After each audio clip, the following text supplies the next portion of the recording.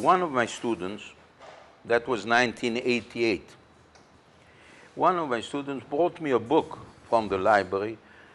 He said, this student, it was in French, the book. He said, do you know Özal? I said, he's at that time Prime Minister of Turkey, that's all I know, I don't know him. He said, but this book is written by Turgut Özal, and in French, Édition Plomb. And it is based on your ideas.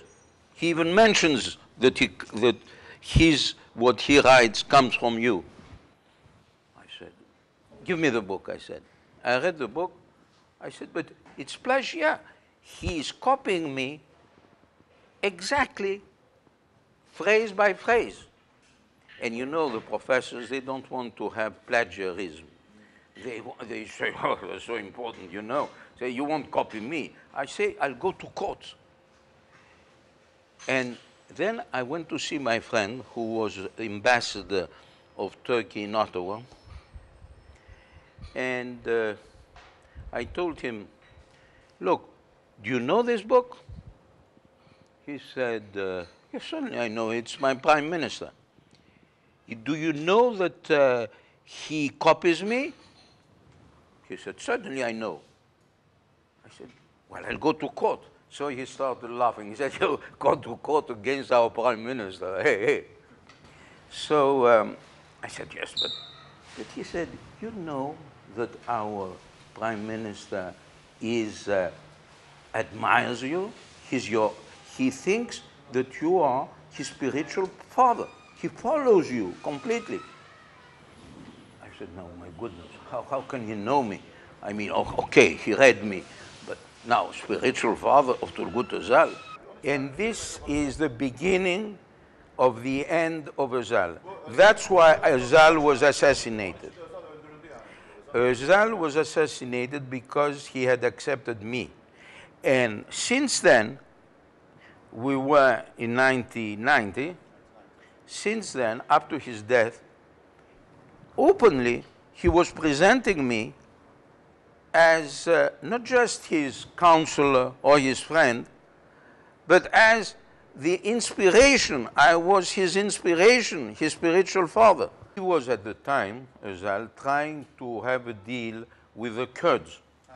Okay, so what did I do? And this, I feel that I'm responsible for that, for his assassination.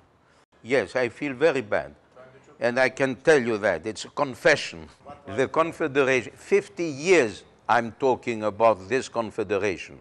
I am the father of the Greek-Turkish Confederation. Özal was in favor of that. When he went to Greece, officially, the first thing he said, we have to realize the dream of Dimitri Kitsikis, the Greek-Turkish Confederation. He said that to the government of Greece. And Greece said, no, we are not ready. These are the ideas of Kitsikis. It's not our ideas. Why do they use Greece?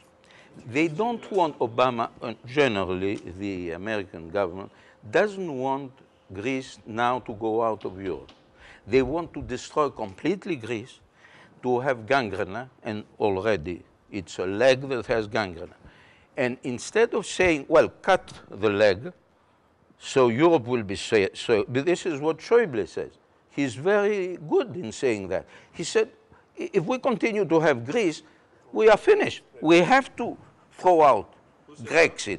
Schäuble, the Minister of Economy of Germany. Okay. But the Americans say, no, no, no, no, no, stay inside. Because if Greece stays inside for 1 or 2 years more, the whole of Europe will have gangrene. You see, it's very intelligent. From the beginning of history, the Aegean Sea was the center of the world, not just the Mediterranean, the Aegean Sea, the center, and it continues to be the center of the world. Who has the center of the world as a geopolitician?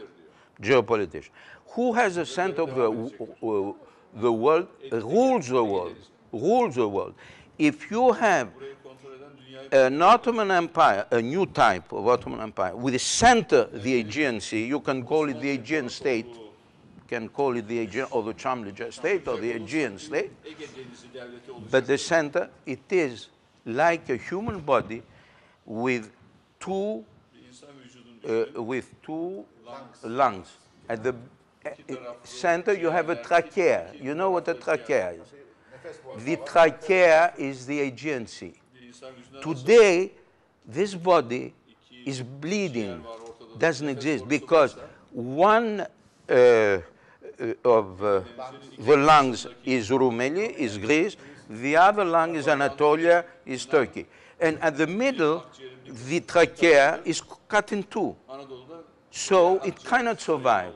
So in order to survive Turkey and Greece, you have to unite it around the trachea. You have to reunite it.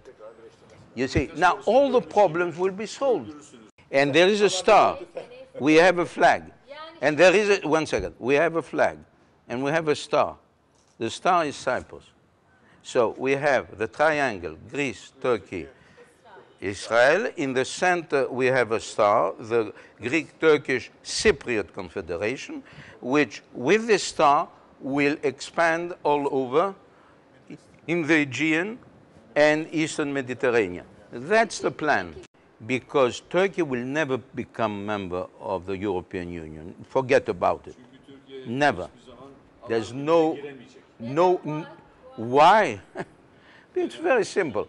Because Turkey has the strongest army of all the European countries, one, the strongest army. Second, it is a Muslim country. Third, it has a very big population of 80 million people.